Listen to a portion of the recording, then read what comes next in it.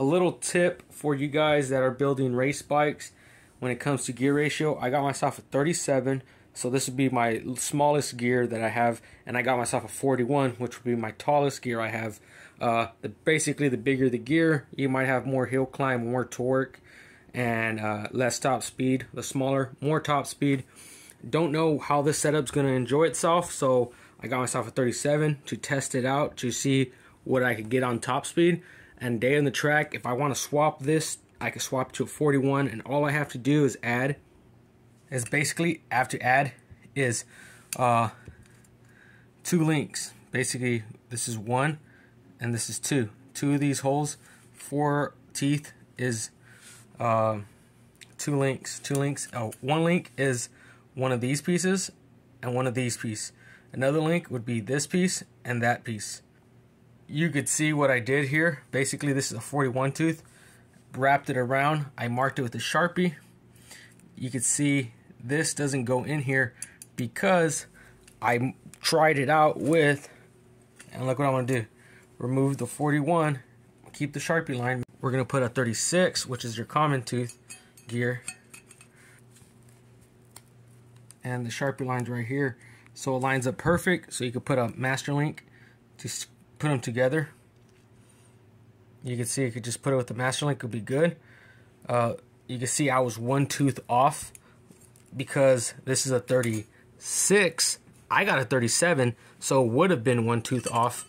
And putting it back on the 41, you could see, putting with the Sharpie line, all I am is 1 tooth off. So basically, the good thing about that is my setup on the bike. By swapping the sprockets, yes, I still have to take the rim off. I still have to take the chain off here and everything. But by doing that, I don't have to cut and remove any links on my chain. What I'm trying to explain here is my set position on the chain tensioners that are set.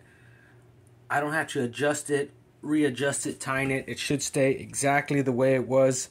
All I did was add 2 links, which is 4, 1, 2, 3, 4 circles. 1, 2, 3, 4.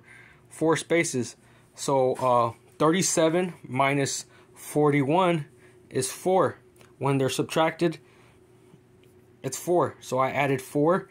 So on the track day, I could run 37. And if I think I need a taller gear, pop the gear out, swap it, and all I have to do is add 4 links with the master link to attach both of them at both the ends, and it should be good with the chain. I don't have to adjust it. My chain slack won't come. I don't need a chain tensioner. This would just go back to as if nothing has ever happened. But I added 4 links and added 4 teeth for the rear.